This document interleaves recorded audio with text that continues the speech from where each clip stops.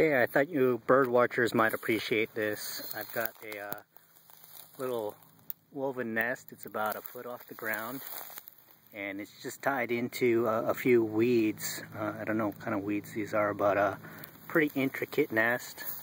Looks to be empty right now. Don't know if the birds are using it or not. I do know that it's probably past nesting bird season, or almost at the end of it. Pretty cool cup. Looks to be about 3 inches wide, so the whole thing overall might be about 6 inches in diameter, and maybe 7 inches tall, 7 to 8 inches.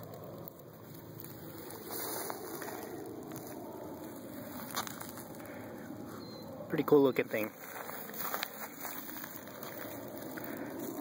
Bunch of star thistle. Pretty low though. Might be a little susceptible to predators.